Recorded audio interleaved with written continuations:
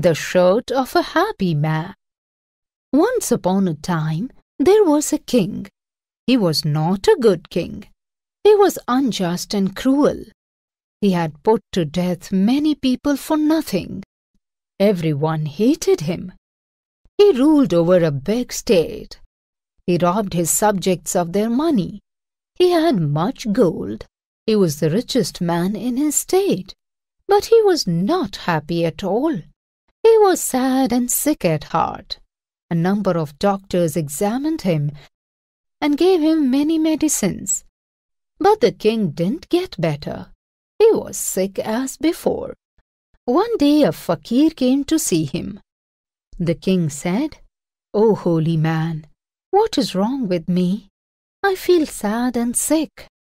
"O king, nothing is wrong with you. You just put on the shirt of a happy man, and you will be all right," said the holy fakir. "How simple!" the king said. "I will send my servants to look for a happy man. They will bring me his shirt." The king sent his men in search of a happy man and to bring his shirt. They went far and wide. They met a number of people. They asked them, "Gentlemen, are you happy?" Everyone said, "No, I'm not happy." They didn't know what to do. They were sitting under a banyan tree.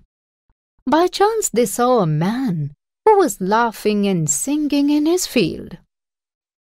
They went to him and said, "Are you happy, sir?"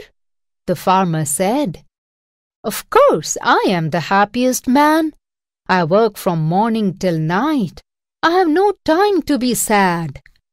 The king's men said, "Will you please give your shirt to the king? He wants to wear it." The happy man said, "I have no shirt." They went back to the king.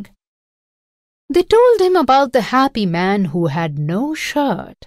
Now the king realized and began to work for the good of his subjects and was happy.